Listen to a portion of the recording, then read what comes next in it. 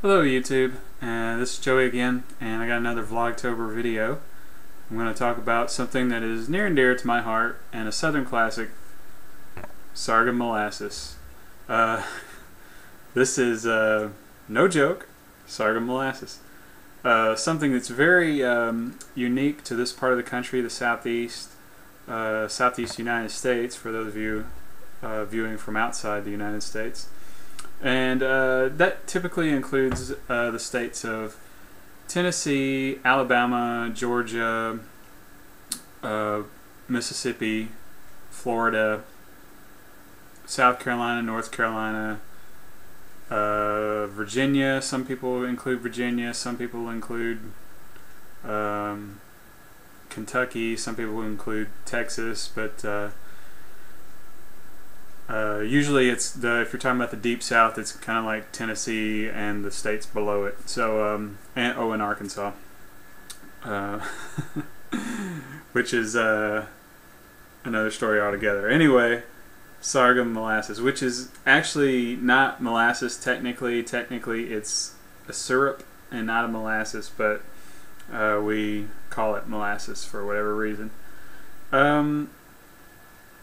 And that's a very important distinction too, now that I think about it, because if you go to the grocery store and buy molasses, that is a different product and it tastes nothing like sorghum. So don't go to the grocery store and buy molasses, because I did that when I got out of my high school age, and I got out on my own and I bought my first jar of molasses. I bought the real deal, and it's not this. So anyway, like I said, it's a product pretty unique to the southeast United States, and I believe of all places, India also makes sorghum syrups. So sorghum is just a it's actually a type of grass, and it grows in kind of the southeastern climate, and it'll also grow in the Midwest. I did a little bit of investigation on the internet about sorghum, and they now grow it in the Great Plains, and I'm looking at Wikipedia right now. They grow it in the Great Plains, and Texas, Kansas, and Nebraska are the leading producers. So I'm not sure how much that they actually eat the sorghum molasses, and I don't know what else you would use sorghum for other than to make molasses. As far as human consumable foods, I don't know of anything else that they make out of sorghum. They make like cattle feed out of it, and they make biofuel out of it, like ethanol. But they don't, as far as I know, the plant itself is not edible in any meaningful way. So yeah, sorghum molasses. This right here comes from the Russell Creek Sorghum Mill, Lobelville, Tennessee. I bought this at there's a truck stop when you get off the interstate to go to where my parents live. There's a big truck stop there, and they sell kind of stuff like this on a little shelf right as you walk in the door. So I stopped in and picked me up a jar. It's pretty good. It's got the consistency of honey. It's got a very dark color. It's like a honey-like color, but it's very dark color. And you can see it there, and you can see that it moves very slowly. It's very sticky. I don't know that I could actually get this jar open. I would have to run some hot water on it. And it's got a very distinctive flavor too. It's sweet. It's sweet like honey or any other syrup that you can think of. But it's got a kind of a tang to it, a little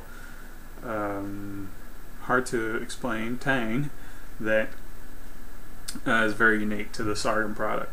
I know that when I was a kid, we would have it, and it even mentioned this on the Wikipedia page, which all you got to do is look up sweet sorghum, S-O-U or S-O-R SGHUM, sweet sorghum, and it actually mentions it on the page that sorghum and hot biscuits, and that's American biscuits, not British biscuits. It's good, and it is indeed good, and that's what most people in the South eat it with, is just they make some biscuits, put some sorghum on it. I know in my family we would take a little butter and mix it up in the molasses there. You don't melt it or anything, you just kind of, it helps if it's softened butter, so you might stick it in the microwave for like 5 seconds or something like that, and then but you just chuck it in there and you kind of just mash it up in there and create kind of a little emulsion and of butter and sorghum, and it's very good on biscuits. So I just thought that I'd put a video out there talking about sorghum and the wonderfulness of it because it's a product that, like I said, it's a product that's unique to this area of the country, the Southeast, and I'm not sure that a lot of people really know what sorghum is, what the purpose of it is, what it tastes like, all that kind of stuff. So if you're ever traveling in the Southeast, kind of look around, stop at some mom and pop shops. You can even buy it in grocery stores, especially if you stop at kind of a small town, at a local grocery store or something like that. They'll typically have products like this, not so much the big chain stores, but definitely if you're traveling in the South, pick up a small jar, test it out, see if you like it. I think it's pretty good, and like I said, it's good on biscuits. So if you like biscuits, this is the stuff right here. Anyway, that's all I have for this edition, and so peace out, and I'll talk to you later. Bye.